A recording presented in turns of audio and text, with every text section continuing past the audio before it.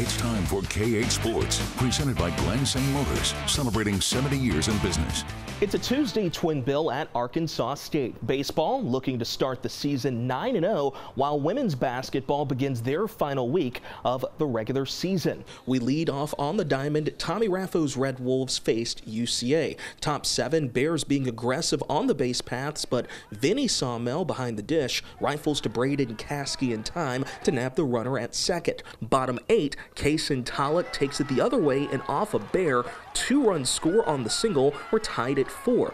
This one goes to extras. Top 12, A.J. Mendolia base knock up the middle. RBI single gives UCA a 5-4 lead. After a wild pitch and a bases-loaded walk, Drew Sturgeon caps a 4-run UCA inning. He'll drive home a run. A-State suffers their first loss of the season, 8-4 the final. From the Tom to the bank, Red Wolves women's basketball hosted ULM. Fourth quarter, Bree Sutton drive and kick, Anna Griffin free for 3, 11 points, A-State up 4. Later, Lauren Pendleton powers her way inside and scores 13 points. It's a 3-point advantage. Then Malin Wilkerson lays it in, Red Wolves up 60-59.